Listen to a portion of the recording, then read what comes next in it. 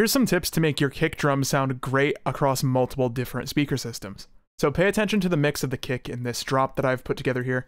With these improvements, it sounds like this.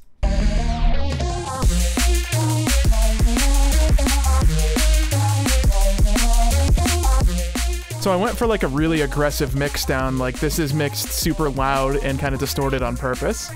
But you notice that kick is really hitting, it stands out, and I think, yes, it does sound distorted, but like in a good way that you kind of want. It has a lot of ag to it.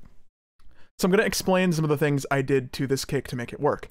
But the number one thing is, of course, just sample selection. The better your kick is, the less you're going to have to do to it, and the better it will sound. So here's what this kick sounds like on its own. Kind of like that. I thought this was like a really airy kick. It's not one I'd usually go for, just in terms of sound. I usually go for kind of darker, more subby. But this sounded really cool. I liked the room noise it had, and I think it just needed a few changes to be really good. So some of the things I did to it, I did some frequency shifting. I thought it existed just a little bit too high, so I moved it down 14 Hertz. And I did some dynamic EQ on the highs just to take them out a little bit, and currently that makes it sound like this. Like so. And the last thing I did, you're going to hear it right away when I turn it on. That. Saturn 2. This was the most important thing. I'm just doing some warm tape saturation to it. This kind of beefed it up quite a lot, and I think that was the most positive improvement. And from there I turned it up a few dB until it was hitting my clipper in a nice way. You'll notice now, if I turn on and off the effects, you're going to hear a subtle but very effective difference. So listen here. That's on. Let's turn it off. So you see, it's pretty subtle what changes there, but that's because, like I said, the number one most important step is your sample selection.